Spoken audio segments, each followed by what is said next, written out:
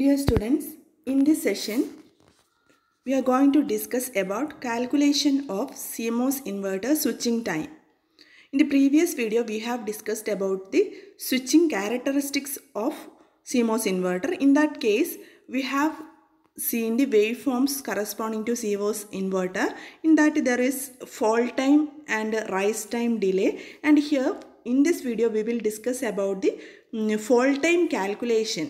Actually, it is a switching time to fall from high voltage to low voltage. Okay. So let us see fall time calculation.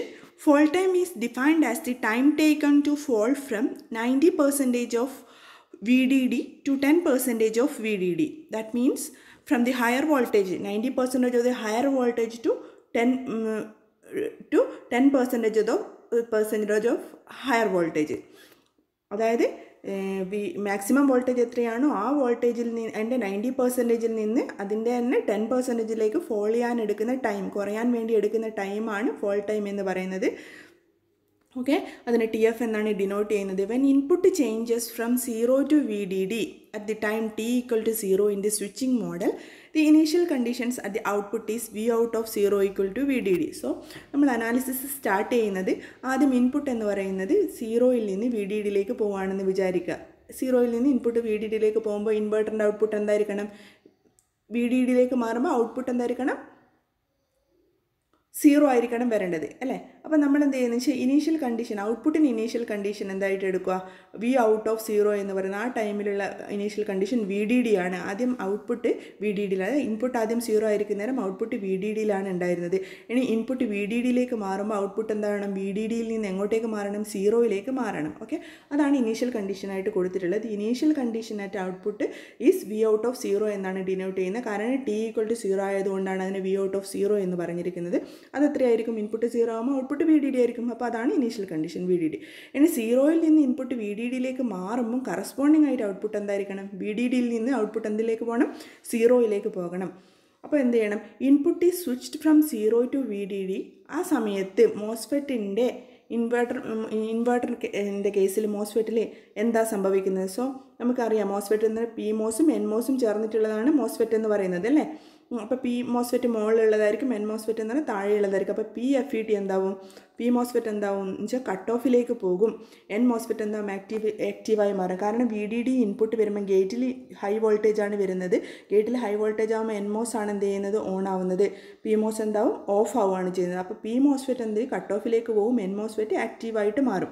അതായത് ഇത് നമ്മൾ മുമ്പേ discuss ചെയ്തതാണ്. അതിൻ്റെ circuit diagram കാര്യം എല്ലാ സ്ലൈഡിലും അത് ഇൻക്ലൂഡ് ചെയ്യേണ്ടതെന്ന് വിചാരിച്ചിട്ടാണ് അത് വരക്കാതിരുന്നത് ഇൻവെർട്ടറിൻ്റെ. ഓക്കെ, അപ്പോൾ അത് നിങ്ങൾ മുമ്പുള്ള വീഡിയോസിൽ നിന്നുള്ള ഡയഗ്രാം നിങ്ങൾ ഓർത്ത് നോക്കുക. അപ്പോൾ അതിൽ നിങ്ങൾക്ക് മനസ്സിലാക്കാൻ കഴിയും എൻ മോസ്ഫെറ്റ് ഓൺ ആവും, പി മോസ്ഫെറ്റ് ഓഫ് ആവും. കാരണം ഇൻപുട്ട് ഹൈ ആവുന്ന സമയത്ത്.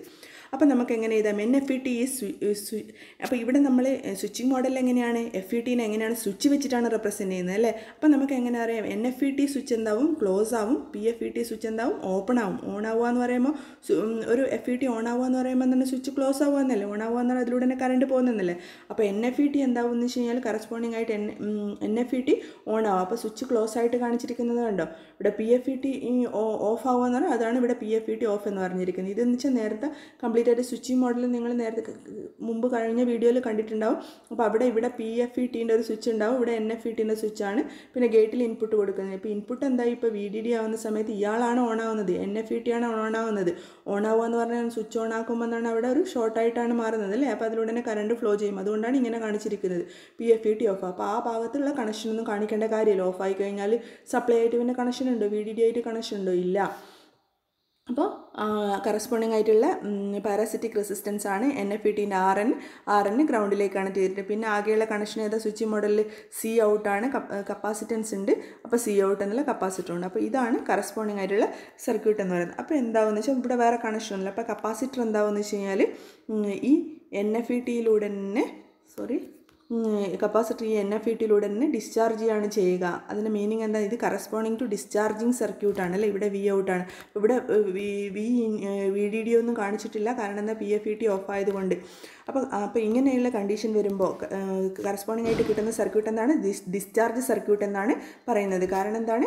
ഈ കപ്പാസിറ്റർ പിന്നെ ചാർജ് ചെയ്യാനുള്ള ഒരു ഓപ്ഷൻ ഒന്നുമില്ല അല്ലേ, വേറെ സോഴ്സും കാര്യങ്ങളോ ഒന്നുമില്ല. അപ്പോൾ എന്താ, മുമ്പ് ഉണ്ടായിരുന്ന ചാർജ്, ഇനീഷ്യൽ കണ്ടീഷനിൽ ഉണ്ടായിരുന്ന ചാർജ് ഈ ഒരു പാത്തിലൂടെ തന്നെ, വേറെ പാത്തൊന്നുമില്ലല്ലോ ഇതിന് കറണ്ട് ഫ്ലോ ചെയ്യാൻ, പാത്തിലൂടെ തന്നെ ഡിസ്ചാർജ് ചെയ്യുന്നത്. അപ്പോൾ ഈ മുമ്പ് ഇതിന് അക്രോസ് എന്ത് ചാർജ് ഉണ്ടായിരുന്നെന്ന് നമ്മൾ ഓർത്തിരിക്കണം. അപ്പോൾ ഇനീഷ്യൽ കണ്ടീഷൻ നമ്മൾ പറഞ്ഞു വി ഔട്ട് ഓഫ് ഇതിന് അക്രോസിലെ ചാർജ് എന്താണ്? വി ഔട്ടാണ് അല്ലേ.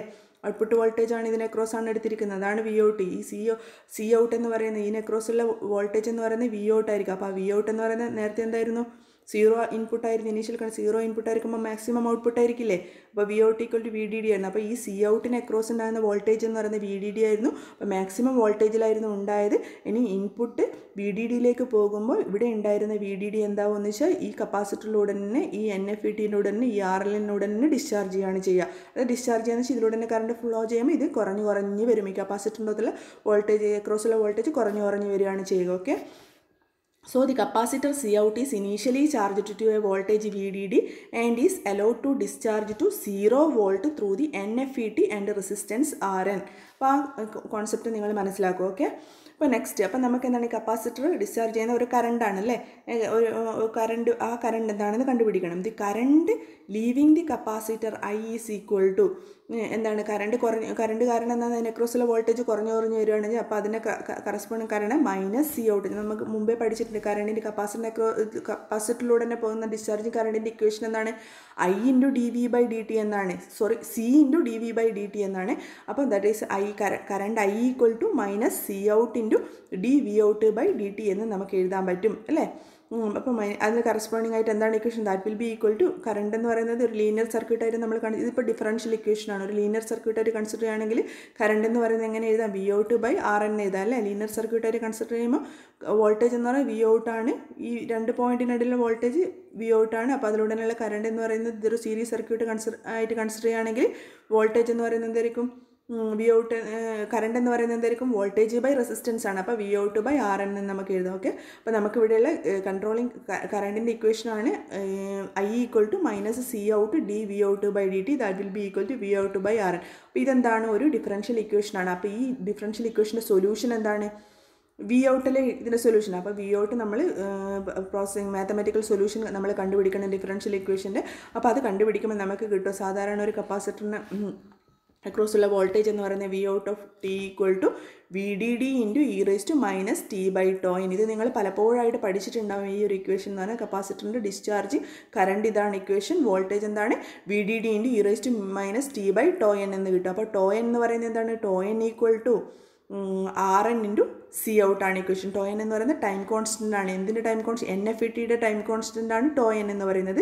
That will be equal to RN into C out. അപ്പോൾ നമുക്ക് എങ്ങനെ എഴുതാം? വി ഔട്ട്, അതായത് കപ്പാസിറ്ററിൻ്റെ വോൾട്ടേജ് ഡിസ്ചാർജ് ചെയ്യുന്ന ഇക്വേഷനാണ് തന്നിരിക്കുന്നത് ഇതല്ലേ. അപ്പോൾ V/t ടൈമിനനുസരിച്ചിട്ട് എങ്ങനെയാണ് ഡിസ്ചാർജ് ചെയ്യുന്നത്? അത് എക്സ്പൊണൻഷ്യൽ ആയിട്ടാണ് ഡിസ്ചാർജ് ചെയ്യുന്നത് അല്ലേ. അതായത് ഉദ്ദേശിക്കുന്നത് നെഗറ്റീവ് e⁻t/τ എന്നാണ്. അപ്പോൾ നെഗറ്റീവ് ആയതുകൊണ്ട് എന്താണ്? എക്സ്പൊണൻഷ്യൽ ഡീക്കേയിങ് ആണ് നടക്കുന്നത്. അപ്പോൾ എന്ത് എഴുതാം? നമുക്ക് എങ്ങനെ മാറ്റി വരക്കാം? നമുക്ക് ഇതിനെ കറസ്പോണ്ടിങ് ആയിട്ടുള്ള V ഔട്ടിൻ്റെ equation, V out versus ടൈമാണ് നമ്മൾ പ്ലോട്ട് ചെയ്യുന്നതെങ്കിൽ എക്സ്പൊണൻഷ്യൽ ഡീക്കെ എങ്ങനെ കാണിക്കുക? ഇങ്ങനെയല്ലേ കാണിക്കുക. നിങ്ങൾ signal sense സിസ്റ്റത്തിലൊക്കെ exponential function വരച്ചിട്ടുണ്ടാവില്ലേ. Decaying exponential എപ്പോഴും ഇങ്ങനെയല്ലേ കാണിക്കുന്നത്. അപ്പോൾ കപ്പാസിറ്റർ ഡിസ്ചാർജ് ചെയ്യുന്നത് എങ്ങനെയാണ്? എക്സ്പൊണൻഷ്യലി ഡിക്രീസിങ് ആണ്. അതാണ് ഇങ്ങനെ കാണിച്ചിരിക്കുന്നത്. ഓക്കെ. അപ്പോൾ VDD ആണ് അതിൻ്റെ മാക്സിമം വോൾട്ടേജ്. VDD ആയിരിക്കും. അത് കുറഞ്ഞ് സീറോയിലേക്ക് വരികയാണ് ചെയ്യുന്നത്. അപ്പോൾ അതിൽ തന്നെ കുറയുമ്പോൾ 90% ഓഫ് VDD ആകുന്ന പോയിൻ്റാണ് ഇവിടെ കാണിച്ചിരിക്കുന്നത് V1 എന്ന് പറയുന്നത്. അതുപോലെ തന്നെ 10% ഓഫ് VDD ആണ് വരുന്ന പോയിൻ്റാണ് V0 എന്ന് കാണിച്ചിരിക്കുന്നത്. ഓക്കെ. അപ്പോൾ നമുക്ക് എന്താ ഡിഫൈൻ ചെയ്യേണ്ടത്? നമ്മളിവിടെ എന്താണ് കാൽക്കുലേറ്റ് ചെയ്യാൻ പോകുന്നത്? ഫോൾ ടൈം ആണ് അല്ലേ. ഫോൾ ടൈം എന്തുകൊണ്ടാണ് ഉണ്ടാകുന്നത്? അതിലുള്ള പാരാസിറ്റിക് കപ്പാസിറ്റൻസും റെസിസ്റ്റൻസിൻ്റെ എഫക്റ്റ് കൊണ്ടാണ് ഫോൾ ടൈം ഉണ്ടാകുന്നതെന്ന് നമ്മൾ കഴിഞ്ഞ വീഡിയോയിൽ പറഞ്ഞു.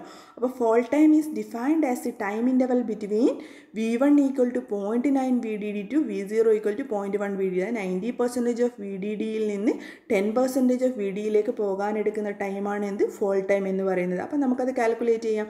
അപ്പോൾ അതിന് മുന്നേ കാൽക്കുലേറ്റ് ചെയ്യുന്നതിന് മുന്നേ റീഅറേഞ്ചിങ് ദി ഇക്വേഷൻ 1. അപ്പോൾ ഇക്വേഷൻ 1 എന്ന് പറയുന്നത് വി ഔട്ടാണ്, അത് വി ഡി ഡി ഡി റേസ്റ്റ് മൈനസ് ടി ബൈ ടോ എന്നാണ്. ഇതാണ് കപ്പാസിറ്ററിൻ്റെ ഡിസ്ചാർജിങ് ഇക്വേഷൻ എന്ന് പറയുന്നത്. ഓക്കെ, ഇനി അതിൽ തന്നെ ഇക്വേഷൻ റീഅറേഞ്ച് ചെയ്താൽ ടി ആണ് നമുക്ക് ടൈമാണ് കണ്ടുപിടിക്കുന്നത്, ഫോൾ ടൈം അല്ലേ. അപ്പോൾ ടൈമിൻ്റെ ഇക്വേഷനായിട്ട് എഴുതുമ്പോൾ എന്താണ്, നമ്മൾ കറസ്പോണ്ടിങ് ആയിട്ട് നാച്ചുറൽ ലോഗരിതം എടുത്താൽ മതി. എക്സ്പോണൻഷ്യൽ റേസ് ടു ടേം ഉള്ളതുകൊണ്ട് ടി മാത്രം കണ്ടുപിടിക്കാൻ നമുക്ക് നാച്ചുറൽ ലോഗരിതം എടുക്കാം. അപ്പോൾ T equal to equation rearrange ചെയ്ത് കഴിഞ്ഞാൽ tau N into L N V D D by V out എന്ന് വരും. ഓക്കെ, കാരണം ഇതിവിടെ E raise to minus T by tau N, L N എടുത്ത് എൽ എൻ വി ഔട്ട്, ഇതെന്താ ആദ്യം എന്ത് ചെയ്യുന്നത് വെച്ചാൽ V out by V D D എന്ന് വരും, equal to E raise to minus T by tau N എന്ന് വരും അല്ലേ. ഇനി ഇ റേസ് ടു പോകാൻ വേണ്ടിയിട്ട് നമ്മൾ എൽ എൻ എടുക്കാം അല്ലേ. L N of this term എന്ന് പറഞ്ഞാൽ മൈനസ് ടി ബൈ ടോ എന്ന് വരും. അപ്പോൾ ഇതിൻ്റെ കറസ്പോണ്ടിങ് ആയിട്ട് L N V out by V D D എന്ന് വരും. ഇനി മൈനസ് ടി മാറ്റാൻ വേണ്ടിയിട്ട് എന്ത് ചെയ്താൽ മതി, നമ്മൾ മൈനസ് എൽ എൻ എടുക്കുമ്പോൾ അതിന് കറസ്പോണ്ടിങ് ആയിട്ടുള്ള എഫക്റ്റ് എന്താണ്, V D D by V ഔട്ടായി മാറി വരും. അത് നിങ്ങൾ നിങ്ങളുടെ നോട്ട്ബുക്കിൽ തന്നെ സോൾവ് ചെയ്ത് നോക്കും. അപ്പോൾ ടി എന്ന് പറയുന്നതിൻ്റെ equation tau N into L N V D D by V out. നമുക്ക് ഈ ഫൈനൽ ഇക്വേഷൻ മാത്രമേ വേണ്ടുള്ളൂ. അത് നിങ്ങൾ മാത്തമാറ്റിക്കൽ സ്റ്റെപ്സ് അപ്ലൈ ചെയ്ത് കഴിഞ്ഞാൽ നിങ്ങൾക്ക് ഇത് കിട്ടും. ഓക്കെ, അപ്പോൾ ഫോൾ ടൈം എന്ന് പറയുന്നത് T F equal to, fall time എന്താണ് actually the difference between T Y and T X. T X എന്ന് പറയുന്നത് 90% ഓഫ് വി ഡി ഡി ആവാനുള്ള ടൈമാണ്, ടി വൈ എന്ന് പറയുന്നത് 10% ഓഫ് വി ഡി ഡി ആവാനുള്ള ടൈമാണ്.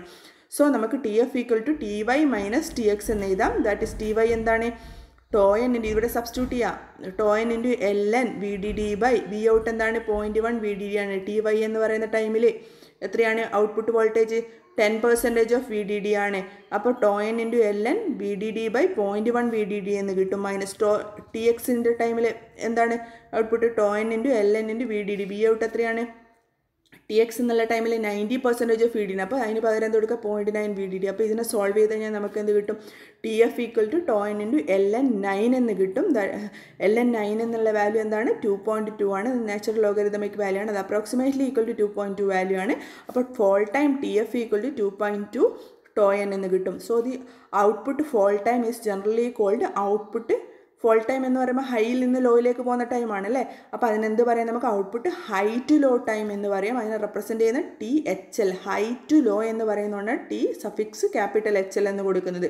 അപ്പോൾ നമുക്ക് എങ്ങനെ എഴുതാം, T H L equal to T F എന്ന് കൊടുക്കാം. That will be equal to 2.2 tau N. Tau N എന്ന് പറയുന്നത് ടൈം കോൺസ്റ്റൻ്റ് ആണ്. അപ്പോൾ ഇത്രയാണ് ഫോൾ ടൈമിൻ്റെ ഇക്വേഷൻ ഡിറൈവ് ചെയ്യുമ്പോൾ നമ്മൾ മനസ്സിലാക്കേണ്ട കാര്യങ്ങളൊക്കെ. സ്വിച്ചിങ് ക്യാരക്ടറിസ്റ്റിക്സിൽ എഴുതാൻ പറയുകയാണെങ്കിൽ മുമ്പ് കാണിച്ച വീഡിയോയിലുള്ളത് എഴുതുക. അതിൽ തന്നെ ഹയർ മാർക്സിന് ചോദിക്കുകയാണെങ്കിൽ ഫോൾ ടൈം കാൽക്കുലേഷനും എഴുതണം. അതുപോലെ തന്നെ റൈസ് ടൈം കാൽക്കുലേഷൻ എഴുതണം. We will be discussing the rice time calculation in the next video. Okay.